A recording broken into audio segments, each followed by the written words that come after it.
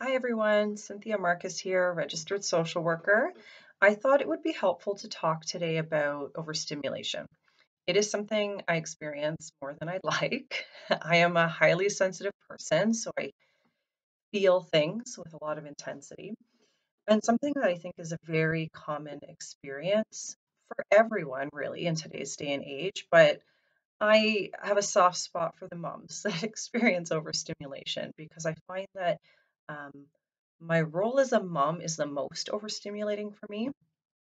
Some of that might be just my own personal sensory triggers that come up with children. But I hear it seems to also be pretty common.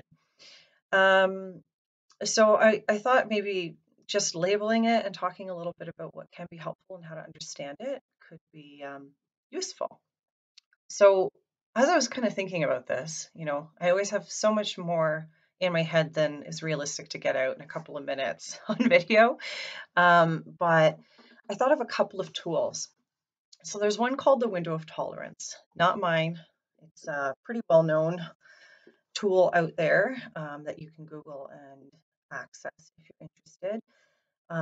There's lots of really cool visuals as well, but really the basic idea is that we all have kind of like a window where we're good.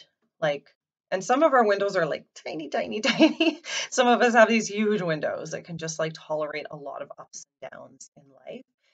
Um, Mine is not that big. I think because I'm so sensitive, I just feel things intensely. So I can kind of shoot out of the window either which direction. And really, what that's getting at is like one direction is sort of like hypervigilance, like high energy, like overwhelm that way.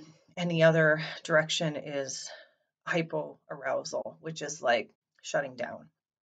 Um, so understanding how big your window is and sort of what you can tolerate as far as sensory information, which could include sounds. It could include, really, I think there's also like the mental load piece. Like, how much can I carry in my brain before it becomes overwhelming? Do lights bother me? Do sounds, do textures, do like just anything sensory wise, temperature? Does that make a big difference to my system? Being able to tune in and get a sense of what is soothing, what is triggering, what is tolerable, what is not, is a really useful first step. Because once we are tuning in, we can notice the patterns and either try to set things up to mitigate um, being shot out of your window or develop good coping strategies for when that happens. I know I've learned in the last few years that having more than one person talking to me at the same time just like sends my brain into this spiral. It starts to shoot me out of my window. So now, when both my kids and sometimes my husband, I have to look at him and go, like, his window is a lot bigger than mine. I think he's just much less triggered by like sound. That's something that is much more. So the kids could be kind of like getting escalated, and I hear it right away. I'm on it because that's just how I'm wired. And he's like focused on something else, doesn't even like notice it sometimes. And it just baffles me. But we have very different systems, right? That get triggered by different things. So if more than one person is talking to me and I start to feel that like blood pressure rising and that kind of like hypervigilance, hyperarousal beginning, then I've tuned in enough and recognized the pattern enough that now I can kind of go, stop, take a deep breath myself, tell the people you need to go one at a time. Before I was tuned into this, I just shout, right? Like we just react in those moments if we're not in tune with it.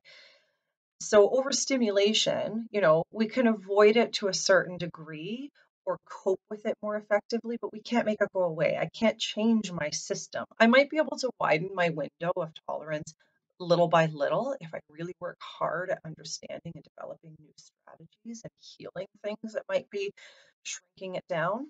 Um, but I'm always going to be sensitive. I'm never going to have like a huge window. Like that's just not realistic. So being able to understand kind of how I'm built, what overstimulates me, what soothes me. So then at the end of a long day, or I took our kids to a trampoline park once, and I couldn't believe how exhausted I was when we got home. And there was nothing bad about it. I think it was just recognizing after the fact, like, oh, that was busy. Like, that was a lot of noise and just a lot of chaos. And now I just need to like rest.